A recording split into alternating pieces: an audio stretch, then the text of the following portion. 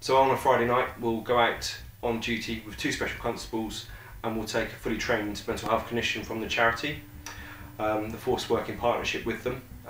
We go out every Friday, normally start at about 1800 hours and finish around midnight. And what will happen is we'll go to mental health related jobs. So our regular colleagues will go there first of all to make sure that it's safe. We'll turn up with our mental health clinician.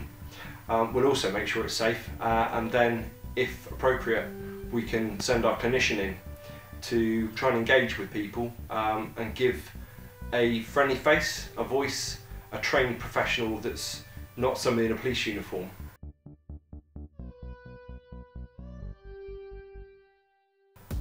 For next steps of the project, at the moment we only operate in quite a small area, so we cover Falmouth and Truro. What would be really good is if we can secure funding to roll this out to other areas. So Newquay is a very busy area, and also West Cornwall as well, going down as far as sort of Camberwell and Penzance areas like that.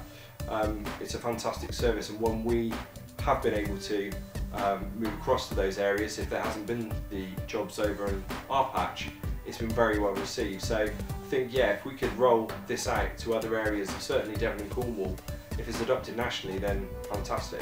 But I'd really like for it to be rolled out to other areas.